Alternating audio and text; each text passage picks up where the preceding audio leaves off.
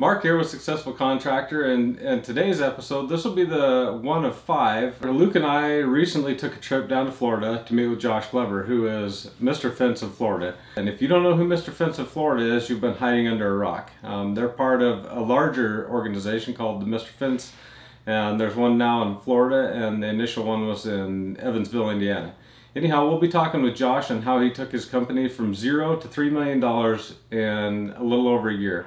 How he started off in his home office and then eventually was able to move to a regular office, what he did to get started, some of the challenges, organization, the processes. One of the things Mr. Fence does really good is make processes for everything, and that really helped them scale. And so we'll go over some of those processes and how they use those processes to scale their new location. In some subsequent episodes, what we'll talk about is how he scaled that, how he ran his office, what his yard looked like, some of the challenges that he had, and we'll do a tour of his initial operation, and then some exciting things happened for him where he was able to purchase a building, and we were there for his grand opening in the new building. So all that coming up. There's going to be a total of 5 episodes because there's a lot of information and we can't quite cover it all in the first one.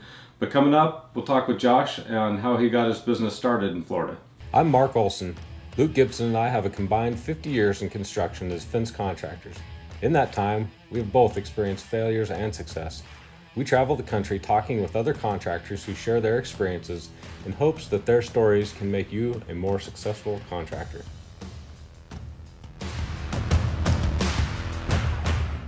We're here with Josh Glover in Panama City Beach. So Josh, just less than 2 years ago, It was actually about a year ago. Yeah, 18 months. I mean, you were down here working, but didn't really start a company until a year ago. We started a company in June, first week of June, last year. So we're coming to see basically how it's grown and talk to them about the struggles of growing a new business, because our primary location is up in Evansville, Indiana, which is a long ways away from here. It was definitely a big step starting from scratch. The plan that we had in the beginning on how we were going to start it and what we were going to do and everything else rapidly dissolves as soon as we usually does, yeah. So we had several different options in front of us. One of them, of course, was to pack up and go back to Indiana, and that's nothing that anybody in our ownership group was interested in, me, Sean, nor Adam. So hit the ground running with a bunch of used equipment. A couple pieces of equipment broke down on the way here. One of them we had to have towed here. And we started with a lay-down yard in the middle of nowhere, off the road. Never had companies come there. But to give everybody a little bit of background, the idea was to buy a fence company that was already in operation down here. Yeah, so we made an agreement to purchase a fence company that was here. Once we got here, we basically kind of ran that company for about 2 weeks. And then when it finally came time to close and us to take over control of the company, the owners of that other company changed some things that he'd agreed on in the original aspect of it. The biggest thing was that company had agreed to guarantee the accounts receivable, and then when we get to closing, they said, oh, by the way, we can't guarantee the accounts receivable. So that made that deal no longer feasible. So we just decided that we were already here. There was a need for a professional fence company in this area, so we set up shop. We started installing our first projects within 3 days. I had to learn a lot about Google and Facebook and advertising and things like that. And starting this company the way we did has really been a huge experiment, because when you think of a typical company over the years, you think of a company with a respectable location, office frontage and stuff like that. Those are the companies that typically do in excess of $1 million. Our focus was on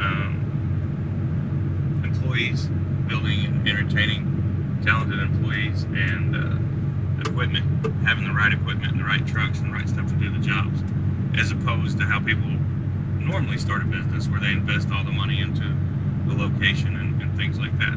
The reason we were able to do that is because it was a spinoff of Mr. Fence in Indiana, and we had the Mr. Fence name and the advertising things that Sean had built over the years that really helped push pushes forward. You already had a portfolio, so you Yeah. could show thousands of jobs that were done and customer satisfaction. So you already had that going for you. And you're running pretty lean right now. The office is still in your house, right? Yeah, it's still in our house. We are in the process of moving to a new location. We just bought an office. It's going to be a change for all of us because our salesman, our media manager, my wife, which is administrative assistant, myself, we've all worked from home. Adam, who's one of the co-owners of the company, he does all of our accounts receivables, accounts payable. He actually works remotely from Indiana. Yeah. So this entire company has been built with no centralized office. And COVID ready. yeah, COVID did not affect us. Didn't affect us either at all. So if anything, I mean, it did affect us, but it was a positive effect. Yeah. So that being said, we've learned a lot of things what not to do. If I was to start a fence company somewhere else again, which eventually I have every intentions of doing, there's a lot of things I would do different. First and foremost, I would start advertising in that area with a portfolio of projects and things before we even sent not even the salesman there. So Right. there's a lot of ways you could do it that would be more efficient that we learned through trial and error through the fire. But long story short, we started in June. We did over $1 million in fence installations by December 31st. And we hit over $2 million in April of this year in our first year of work. So we are expected to be a $2.4 to $3 million fence company by the end of this year. Yeah. Yeah, we've already cleared the $2 million in April. So I haven't looked at QuickBooks in a few days, but right now, respectively, we're probably somewhere around 2.5. So in In a year. we built Go a from 0 to 2.5, $2.5 yeah. gross fence company. Now, Makes 3 or 3.5 a year. Next year look pretty reasonable. yeah, so it's basically modeled the same as Mr. Fence in Indiana. So that was another thing that made it easier for us because we weren't building from scratch. Sean and I had this idea that Mr. Fence in Indiana was kind of a big fish in a little pond, and if we took that big fish and put it into a bigger pond, then it would do even better. So Yeah. it has. We're going to continue to do that, and continue to grow. We're interviewing people for our new office staff. Hopefully we get that opened up. We're going to go by there sometime today. Yep. I'd like to take you guys by there and check that out. But we're going to go by my house. You can check out our makeshift office that we threw together. So keep in mind that, we had a plan, we had offices, we had professional locations set up when we were going to purchase that company. And whenever that deal fell apart, we started from scratch. We ended up with the company phone at my house. We didn't have a desk or computers. We bought a used desk off of Facebook and a cheap desk for my wife off of Amazon. Trying to save money. So the Florida market's notoriously tight. The prices are notoriously low and stuff like that. How have you been able to survive that? We don't compete on price. So if you compete on price and you're trying to build a reputable professional company, you'll lose every time. So we set ourselves aside through our warranties, the work that we do, the quality of work that we do, the materials that we use, and we try to find the right customer that fits our company. We've had conversations internally in the company to where just because we go out on 25 leads a week, not every one of those are our customer, and they'll never be our type of customer because You're not looking for the person that's they bargain just want shop. the cheapest Yeah. fence. So there's a lot of that in Panama City because a lot of it is commercially owned rental properties. And if it's a rental property, those people don't care. They just want the cheapest fence they can get put up there so they meet code or regulations, and that way they can start turning a profit again. They don't care if they got to replace it in 3 to 4 years. It doesn't make any sense to me, but that really hasn't been a market for us. What has been a market for us are customers that want a good product and have invested in their own homes and things like that. So we try to steer the conversation to that, and we focus on quality and the fact that we stand behind our work, and that sets us aside from our competition in one way.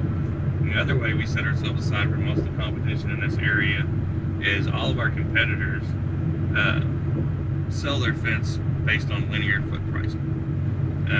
And they hire subcontractors to come in and build their fence for $3 to $4 a foot, something like that.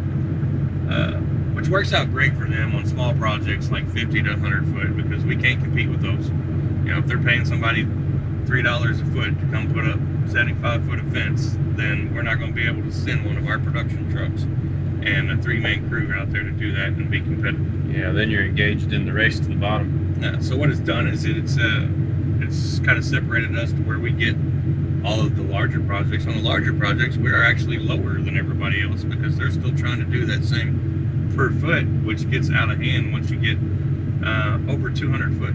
Basically, anywhere from 100 to 200 foot, you're running a business the right way, as I like to call it, versus just trying to use other people's numbers. Running the business the right way will set you aside from your competition. So you're costing your jobs based on your fixed overhead, all the variables, cost of your materials, what your guys cost you for the day. Yeah, we use instead of just a set price per foot. Yeah, price per foot is silly because most fences aren't sold for foot or per foot for one, and two, can't justify labor in that because we pay people hourly. And if it's a 100-foot job, regardless, or if it's a 100-foot job or it's a 150 or 180-foot job, if you send a 3-man crew out there, you're paying them for a day's labor. Yeah. You're not. You can't do anything else that day. Yeah. They come back to the shop. They got like an hour or two left. You're not going to do another fence job. Yeah. You see that question on The forums and stuff on Facebook all the time, like how much should I be charging a foot? There's so many variables. That's the worst way to be looking at things. And what you're telling us is what Luke and I already know, but a lot of people don't understand is that you'll kill yourself on the small jobs because you won't make enough. And on the big jobs, you price yourself out of the market because you're not looking at what the true costs are. Your mobilization cost, what it costs you to get to the job, doesn't change just because there's 775 feet there or there's 2,000 feet. The mob costs are the same every day. So every day you go to the job, you still got to pay those mob costs. And if you don't build that in and you don't think about that lost productivity time, you're losing. It takes fuel to start the engine, so every day, no matter what, when you wake up, you've got expenses that you've got to cover. And if you're just going to go build 100 feet of fence for whatever it is, $3 or $4 a foot, you haven't covered your expenses. I had this little old lady we actually finished a project for yesterday, but when I went out there and talked to her, she wanted to break it up in stages because she wants to sign a contract and be obligated to do the rest of the fence. And she was like, can I just pay this and you come do this part of the fence and then come back and do this part and then come back and do this fence? I was like, no, I can't. It adds another grand for each little, You're going to pay like $1,200 more just for us to come out here 3 times because it's an hour to load up in the shop and get to the job site every day and then an hour back, and you multiply that times 3 people, and now you're 12 man hours a day. And you do that 3 times, 36 man hours. That's pretty much the whole project. We could have built a 200-foot wood fence or 22 sections in case Sean's listening. And had it done in no time. But that's another thing we do that sets us aside is we don't sell anything per foot because we don't buy it per foot. We buy it per section. So if you're selling an 8-foot section, then you've got 66 feet of fence, and you sell it to the customer at 66 foot based on whatever your numbers are. Then you just paid for 4 foot of extra fence that you're not going to be able to use for pretty much anything. Yep. It's going to sit around, get damaged. More than likely, the guys are just going to throw it in the dumpster. If you go into a new market, you better make dang sure that you're an actual salesman and not an order taker, for one, and that you know your numbers, you know your costs, you know your overhead, you know what you're spending. Be prepared to pay for advertisement if you want to scale the way we did. You could come down here and we could have done, ran one crew and built a reputation over time and slowly scaled, like most companies do, to where we're at over the course of probably 5 years.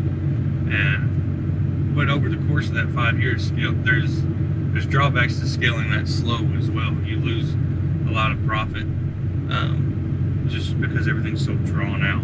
When you've got one manager managing one one crew if there's not enough pieces of the pie left when it's over. If your job is to manage a fence company, then it needs to be. Yeah, it needs to be split up. And you know, we've got plans to add other overhead positions, and you can't add those. You know, you can't have a professional fence company that does all the things that we do without having the proper people in place to keep everything organized. That's right.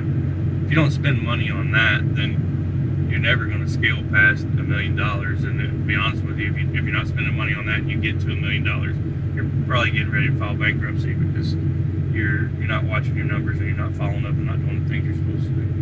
First year we hit $1 million. I did it with a laptop and a lazy boy. Didn't even have a desk. Yeah. Yeah. We used all of our income and we put that into outlandish advertising, which there's 3 types of advertising that I believe in and that our partners believe in. Number one, what I think is most effective is outlandish advertisement. So chrome wrapped trucks, chrome fence signs, anything that gets people's attention daily, because it's a one-time investment. So you make it and then it's going to constantly return. Your truck's driving down the road, people see it, and you get a phone call. We get so many phone calls off our trucks. People call in and say, hey, I seen your truck driving down the road. I'd like for you guys to build our fence. Like that chrome truck qualifies us to build a fence. Well, it just makes people look. Yeah, it does. It gets if it was just like our trucks driving down the road. Yeah, it's all look. part of branding. I had a conversation or a meeting with our team back a couple weeks ago and told them that branding is extremely important, because you can get a $1.99 cup of coffee at a gas station or a $6.99 cup of coffee at Starbucks, and the people that bought it at Starbucks are happier. Yeah. But at the end of the day, it's still just coffee. It might have a little bit of other mixes in there, but it's the same thing. My wife and Elizabeth, our media girl, they like nice Coach purses or Michael Kors purses or whatever. It's just a purse. Still just packing your stuff around. You're paying the name, you're paying for the branding. So when you build your company, if you focus on those things and you put money behind those things, then something that you had out there, it could be a pin, it could be a hat, it could be a truck, it could be a fence sign. People are going to see it and then subconsciously remember that. Yeah. And it could be 6 months from now, they're thinking about, well, I need a fence for my yard or for my mom's yard. Then that's the first name that pops in their head. So branding doesn't always have to have an immediate effect. It can have a long-term effect too. Yeah. So it started out with Google. We started out with Scott from the fence marketing team. If you guys haven't checked him out or touched base with him, he does an awesome job. We enjoyed working with him. But we've evolved past that. Google was great for us starting out. It got us in contact with a lot of commercial contractors and stuff like that. But what we've noticed as we developed, we hired somebody into a media position, and her job is she goes around every day and takes pictures of projects that have been completed, and then she posts 2 pictures every day to social media across all platforms. And then once a day I'll go in there and I'll boost one post that I like, and that way we're consistently advertising directly to the public. So, and timing's important with those too. So if you would ask me a year ago, I was an advocate for Google, but knowing what I know now, and if you use Facebook correctly, it works 2 to 1 on generating leads. But the things about Facebook is Facebook looks for consistency. That's why we post every day at 6 a.m. and 6 p.m. And then they also look for consistency on your advertising. Facebook promotes the people that could constantly spend money to make sure they get results. They're not going to push you to the top of the stack whenever you dump $300 or $400 on one ad once every 2 months. Mm-hmm. But if you're consistently, if you've got a budget, say it's $1,500 a month, and you're spending $50 a day on ads, and you're promoting different projects every day, then if you were doing $50 a month at any given point, that means you're going to have 14 ads running at the same time over the period of that month, 14 to 16. And people are going to consistently see your product. They're consistently going to see different types of product, chain link vinyl, wood, residential, commercial jobs, things like that. So then you've got brand recognition. Yeah, and that's why one of the main reasons I decided to start doing that was because even if those people aren't buying a fence from us now, 6 months from now, they're going to remember seeing Mr. Fence and all this awesome work that we do. Yep. So that was the first in 5 episodes, and hopefully you like what you're seeing. In the next episode, what we'll talk about communication, organization, and take a tour of Josh's home office so you can see how humble the beginnings were.